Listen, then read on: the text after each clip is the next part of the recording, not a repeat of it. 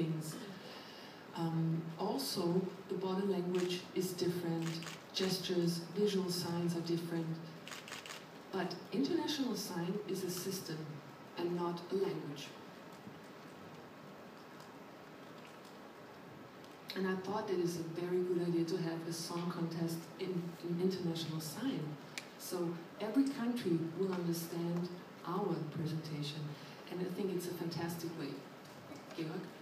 Yes, it is a good way of building bridges, and we can interpret music for deaf people and have an equal opportunity to be part of the great Eurovision contest.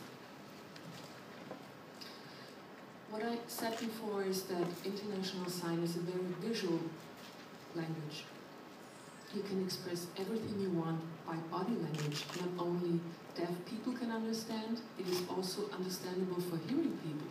Sometimes another person from another country can understand a language which is not spoken in their own country.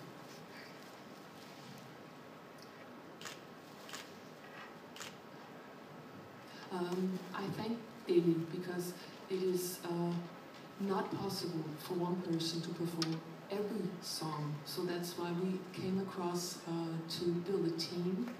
All 40 songs are presented in international sign, and through Delil, thanks again, we could have discussions with the team, the broadcasting stations, and we needed him to interpret. As you can see now, we need an interpreter here to understand the press conference.